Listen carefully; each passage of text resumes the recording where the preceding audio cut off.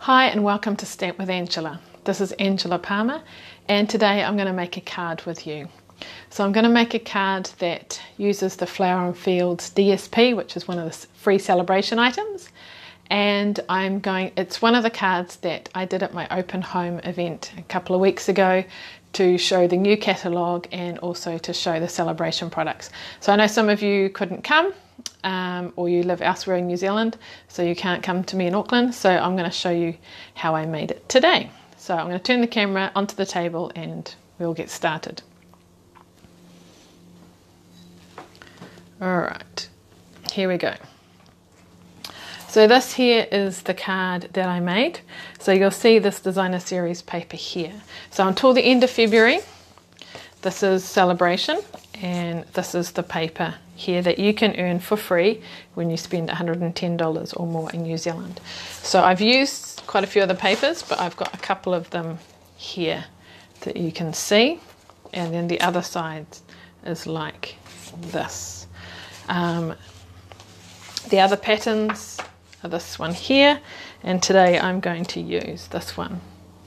So with this card here, I'm using an embossing folder that's a narrow one, so I can use my mini embossing machine. And I've run out of this paper. I chose to put the cherry cobbler around it because it's got these cherry cobbler accents in it. This particular design is obviously lots of cherry cobbler. Anyway, let's get started. So some of the things we need, I've got a black card base. This colour here is Just Jade, and like I said before, the cherry cobbler. So with the mini embossing machine, which I've got here, it is narrower. Okay, so your standard embossing folders can't fit through. However, these smaller ones can, as you'll see here. So this particular one, it's in the annual catalogue, and I think it's called Greenery. It comes with two. So I'm going to get my Just Jade and put it through. So with that paper, what I've done is an A4, if you cut it into 7 centimetre strips, you'll get 3. 1, 2, 3. So that's what this is, 7 centimetre. And I will share later the actual measurements and things. Okay, with the mini machine, it does tell us what we need. So these are just a standard embossing folder. So for so that's for thin dies, but for the embossing folder, I'm going to put my card in, and this one here says insert embossing folder. So this is for using with the standard embossing folder, so this is the one I need. So it says I need a 1 at the bottom, and then the embossing folder, and a 3 at the top. So a 1 at the bottom, my embossing folder, and a 3 at the top. So that's for what I do for embossing folders, and then I wind it through.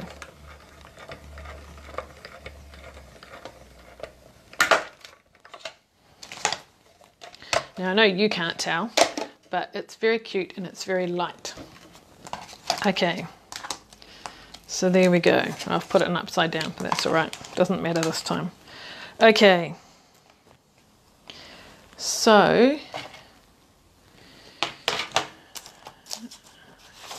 I have my basic black base, and what I'm going to do is I'm going to adhere that first on that side.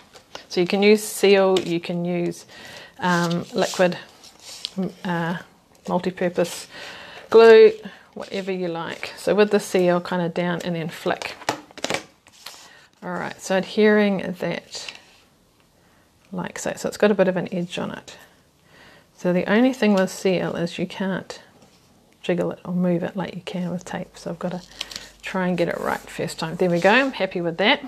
So that one goes on first because this one has to go like this. So I'm going to put that onto there first.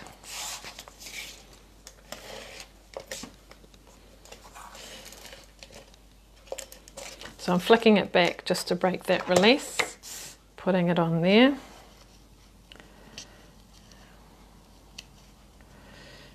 I've got to line it up nicely. There we go, and adhere onto here.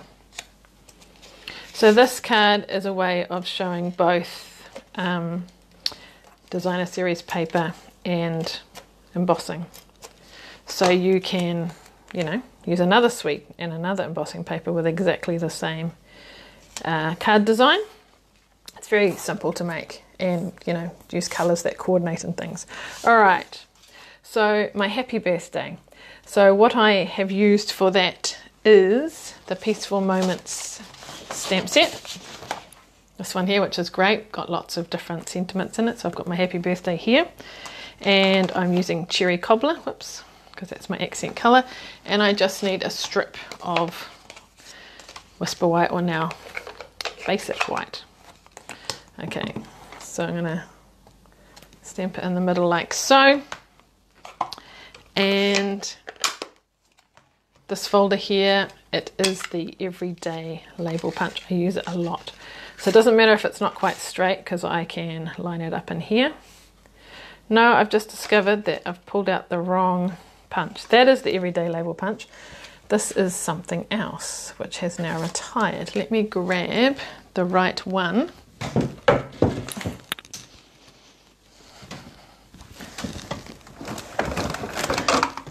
I am coming back, just trying to find it, and of course I can't. We may have to go ahead with that one. I know where it is. It's right here.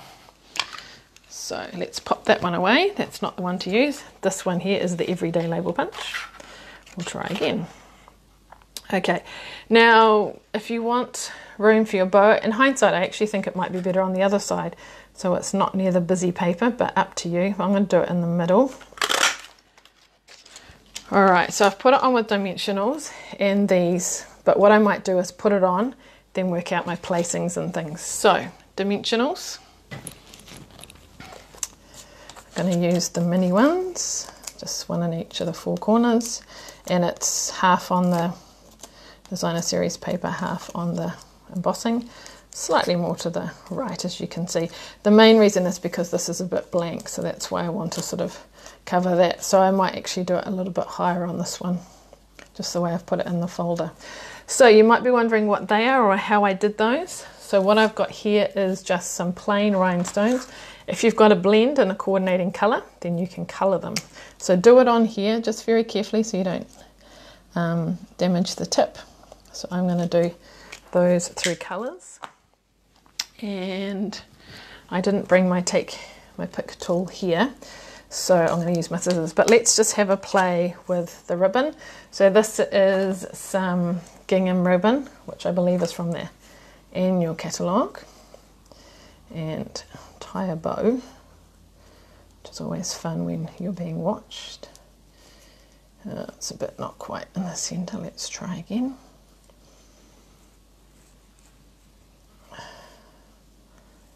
There we go. And I'll just trim. So now I've got a pair of scissors that I'm specifically using just for ribbon.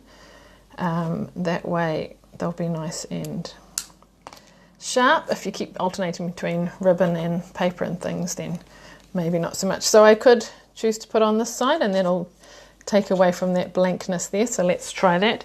So you're going to use a glue dot. So I just put it on straight on like that, then I'm not touching it too much. Let's put it on the side this time. Okay, and now my rhinestone. So let's put a big one up here. One I might do, doesn't want to come on. I do prefer my take your pick tool, but I didn't get it out. Whoops, he's turned over. Maybe over there, and last one. Maybe you'll just does not want to come here. Not cooperating at all. Okay, let's just try another medium-sized one for the sake of time. Colour it on there, because if it goes over the edges, then you're not going to get it on your card. Okay, it's not cooperating either. There we go, and maybe down there. I don't know. Sort of want them at different levels. Maybe I could have put that up a bit. But anyway, you get the idea. So there we are. to finish it off, because it's dark, I'm going to put a piece inside. Now this card hasn't got much stamping, it's only got the sentiment. So what I'm going to do is get a strip of paper and put that in as well. So let's put that in my card just as well. I'm using that side, it's got a mark from something. Oops, and if it doesn't run, just roll it a little bit to get it going. All right, let's see if we can line this up nicely.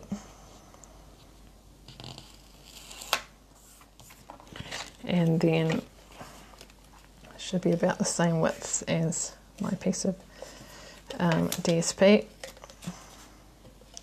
or you can use glue. That's sticking to me. All right, there we go. So then that coordinates that. I think the paper direction is going slightly different direction, but it's the colours that coordinate. So there you go, quick and easy card. So why don't you have a go, maybe use some different colours, different patterns. So embossing folder on one side, put it down first, and then and another contrasting colour, but frame it with that first, and then it covers any joins. Your sentiment with a punch or die, add some ribbon and some rhinestone coloured with a blend, and then a strip of paper inside. So I hope you found that enjoyable, learnt something new. If you make some cards using that technique and stamping up papers on things, then please share it. And if you would like this particular paper, remember it's available for celebration until the end of this month, until the 28th of December. Sorry, February. Where did December come from? 28th of February. And if you don't already have a demonstrator and you would like to place an order, then please feel free to contact me or order through me. So thanks for watching. If you've got any questions or comments, please write them below, and I look forward to seeing you again soon. Thanks so much. Bye.